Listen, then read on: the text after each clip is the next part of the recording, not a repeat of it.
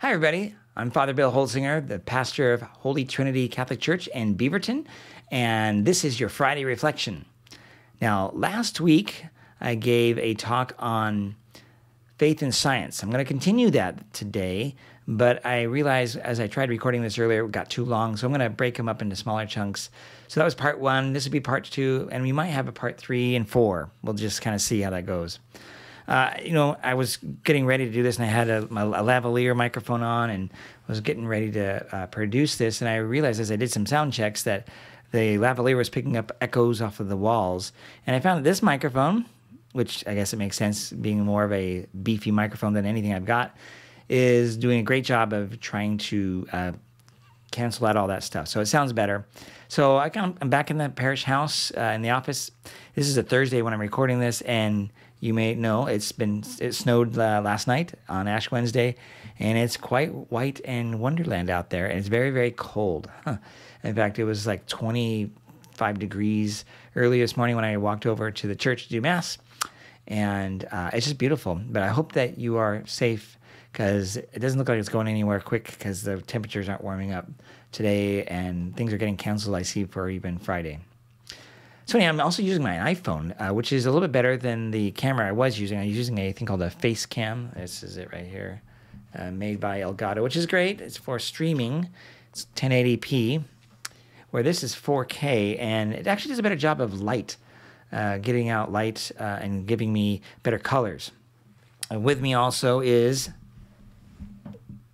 Snickers there, good guy Snickers, helping me out. He earlier saw a dog pulling a man on skis with poles. The guy had a rope around his waist. It was basically being like a sled dog for his owner. It's pretty funny. And I saw another person go by on skis as well. It's kind of cool. Anyhow, so back to the topic. Here we are. This is going to be part 2 about faith and science. Now, what I want to remind us of, if you were not, I'm looking up my screen up here so I can review this stuff with you. I want to remind us that there is no real conflict between faith and science. That is being purported, and that's a myth, actually. It's always been a dialogue and an interchange of ideas, because the goal of science is the truth, and the goal of religion is supposed to be the truth as well. And I'd like to propose as a thesis that science is harmonious with Christianity, and particularly with Catholicism. And hopefully I'll be able to demonstrate that a little bit more today, because I'm going to share with you people who are Catholics or Christians, who are, when I say Catholic or Christians, I mean Catholics or Protestant Christians. Catholics are Christians. But I want to share with you first then some books.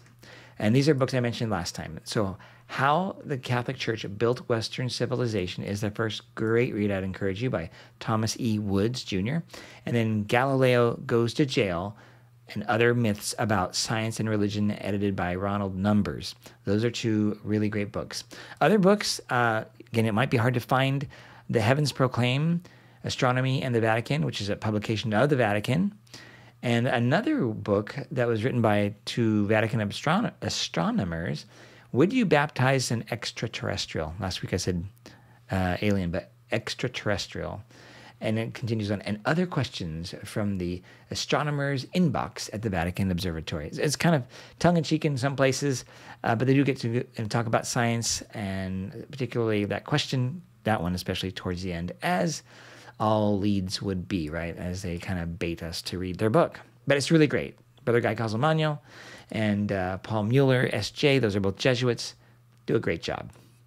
Now, the 2 people I mentioned last week, and I want to mention them again, who really push this idea that science and faith are in conflict with each other. So if you want to be a good scientist, you can't be a person of faith. Now, there are those people, right? But I want to make the argument, if that's the case, then why are there so many faith-filled people in science? So it's basically a conflict, or a legend of a conflict. Andrew Dixon White and John William Draper are the 2 real protagonists in this, and I'm not going to get into the details now, but I just want to brush over them and let you just be mindful of that, and you might look them up and learn more. I know that Andrew Dixon White was a professor, and I'm not sure the founder of Cornell University, but anyhow. So St. Augustine of Hippo would be another person I mentioned last week.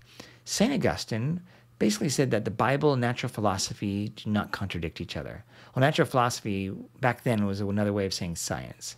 So that's in the 300s and in the early 400s. So from the very beginning, our sensibility of how we look at the scriptures has, you could say, evolved and deepened.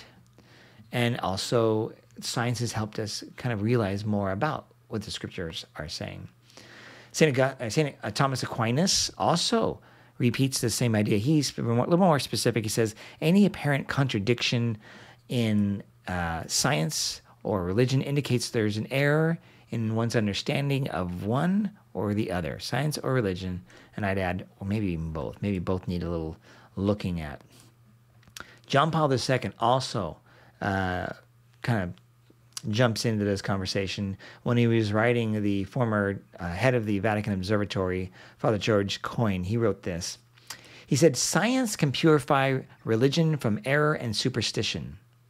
Religion can purify science from idolatry and false absolutes. Each can draw the other into a wider world, a world in which both can flourish, which is, I think, right and just. I mean, you think about it, again, their goal is the truth, right? And this is what we're after.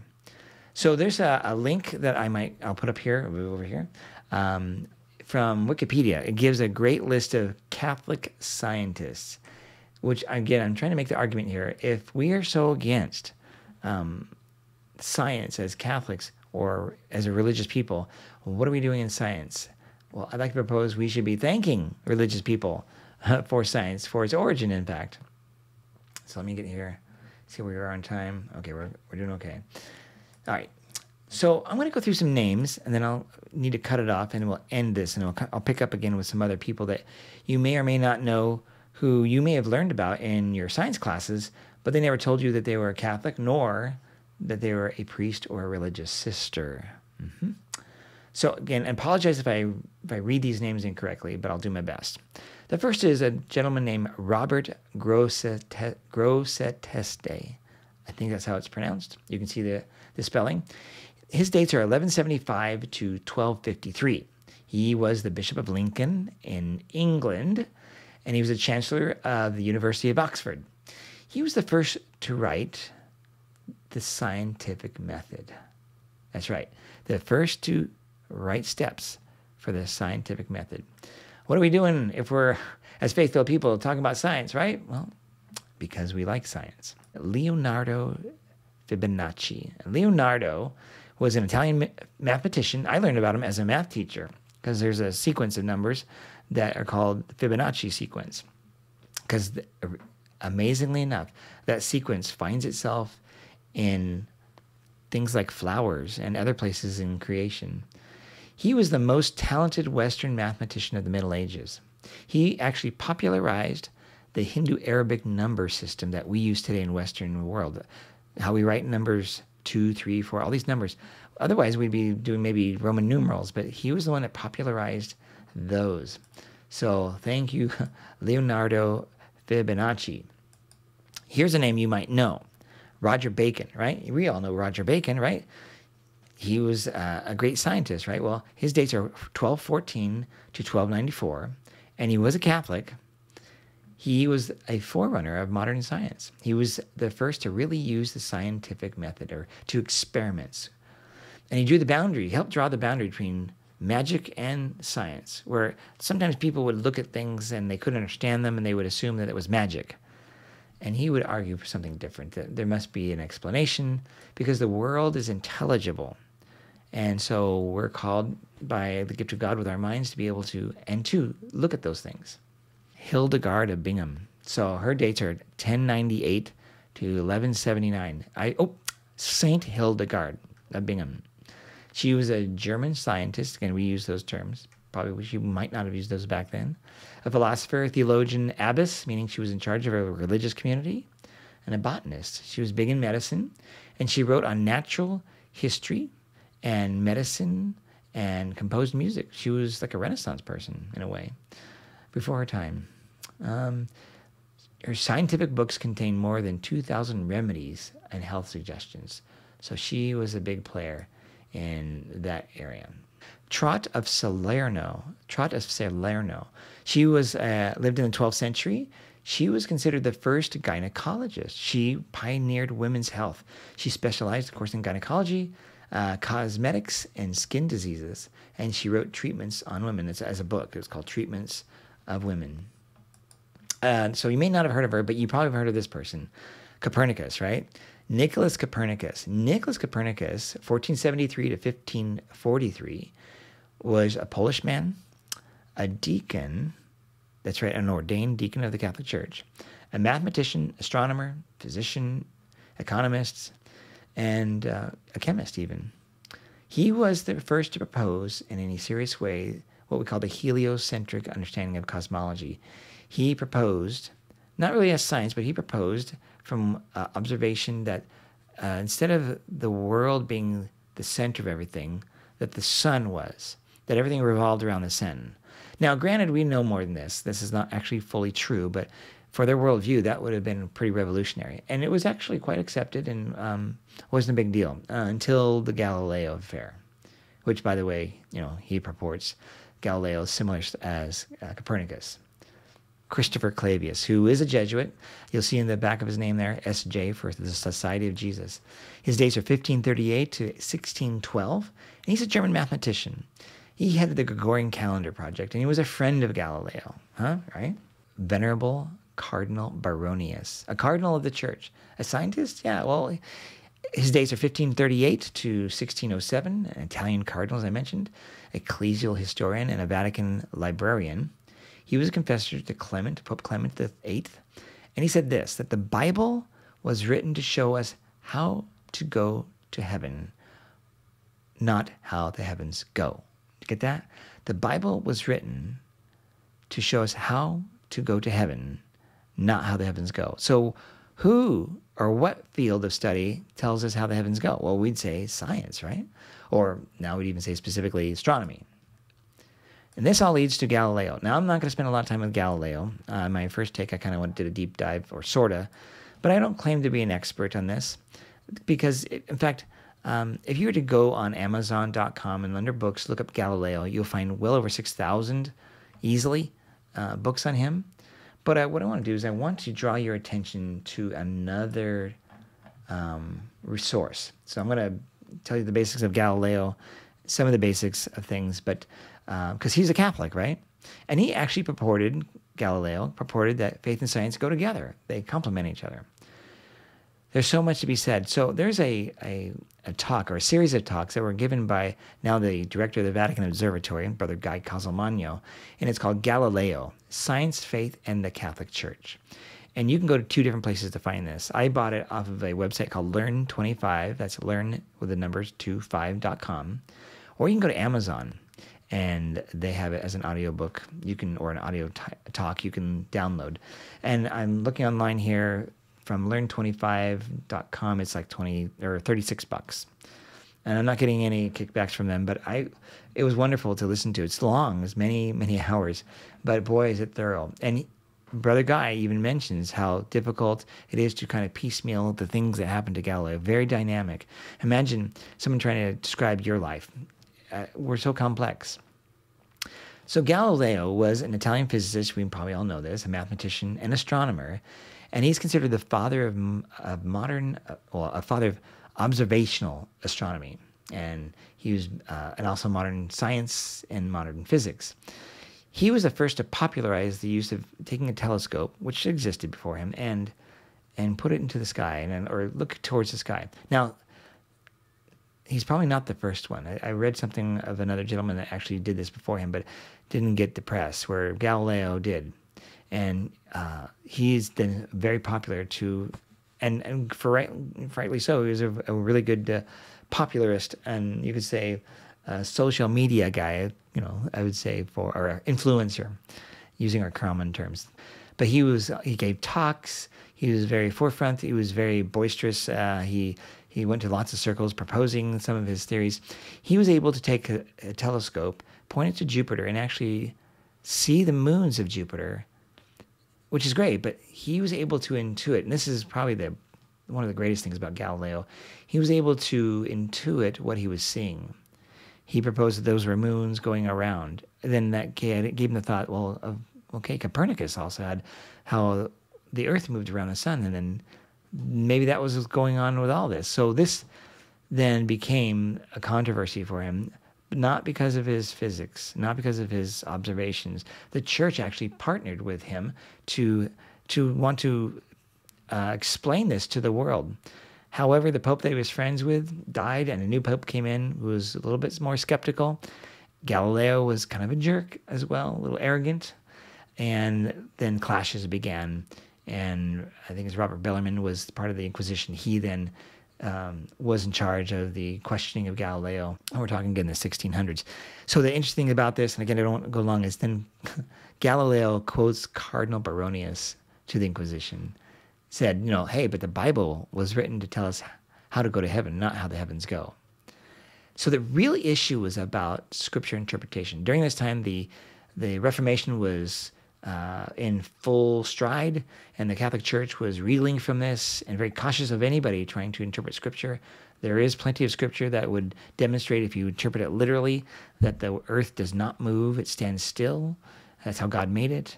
And yet, clearly, the science is saying something different. So this is where you could say science corrects an interpretation of a literalist interpretation of some scripture. So, but again, I want to encourage you to check that out. I'm going to move on after that. I'm going to go through a couple more guys, and I'm going to end it there because there's more to be said for part 3. Next is Nicholas Zucchi, and I hope I'm pronouncing it. This is a Jesuit. He was the inventor of the reflector telescope. That's right. So before this, it was all refractors, where it was a series of lenses and big, long telescopes. They'd try to make them bigger and bigger, but at a point, the lenses would get so heavy that they would warp, and then, of course, you'd have a warped image. And Nicholas Zucchi was the first to really think, why don't we use mirrors instead? And they can make huge mirrors, and they wouldn't have the deformity that the lenses would. So good for him. He helped Kepler do research with his telescope and the reflector. I mean, I have a reflector, and reflectors make amazing astronomy affordable. And that's just today. And Father Athanasius Kircher, S.J., 1602 to 1680. He's the father of Egyptology. Yep. His face was actually on a stamp in his country. Father Francesco Grimaldi, S.J., was the one that discovered the diffraction of light. His dates are 1613 to 1663. He also was on a stamp. And then lastly, I'm going to speak about Giovanni Cassini. Giovanni Cassini, 1625 to 1712, was an Italian mathematician, astronomer, and engineer. He discovered, through the observation of a telescope, the great red spot on Jupiter. And because the resolution was there, he was able to define it see it as a storm. Amazing stuff. He also is known for, and this is probably where you know of his name, if you've even slightly done any astronomy or had an astronomy class. He was the one to discern through observation the dividing of the two rings of Saturn. Now, at the time, that's all they could see, these two rings, but it was a very slight dark area between the two rings, and then I'll call that the Cassini division. Now, today we have, of course, satellites that have gone to Saturn, and there are thousands of rings. But from that distance, that was known. So it's a little emptier space of the rings. They're not so dense. But from the view of Cassini, that was like a gap between the rings. And when I look through my telescope, that's what I see, because I don't have a satellite to see those kind of details. I'm going to break it there. But we're going to get into other people, like, let's see here.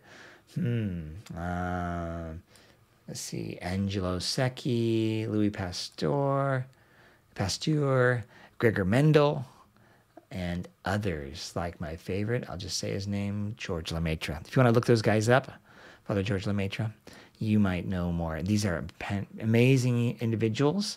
And I don't want to miss, where is she? Let's see here. There we go. Sister Mary Kenneth Kell, or Kelly. I'm not sure how to pronounce it. All these are Catholics, except for the one I mentioned earlier.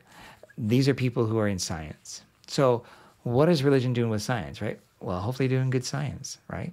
These go together. They help each other out. As a amateur astronomer myself, I love to look into the skies. And when I look at what I'm seeing in the skies, it just amazes me what God has created. It doesn't detract from my faith. God has created everything. It's kind of like the understanding again of the Bible. Again, what does the Bible tell me? It tells me the who and the why, where science tells me the how of some of these things. And together, putting those together, they're in great harmony. Now, I want to end here at this, and I want to let you know that if you have any questions or comments, just email me if you wish, fatherbill.org, FRBILL.org. You can also use my parish email, which is fatherbill@h-t, and that's fatherbill is FRBILL @h-t.org. And I hope you're getting the sense that these are not in conflict. There's just too many religious people, and particularly Catholics, who are in science and are forerunners of many things like the scientific method, like observational astronomy, like we'll see astrophysics and things like that. We should be thanking people of faith because they're actually, it's kind of, I would call it the full meal deal. We talk often about doing medicine, and holistic medicine is probably the best, right?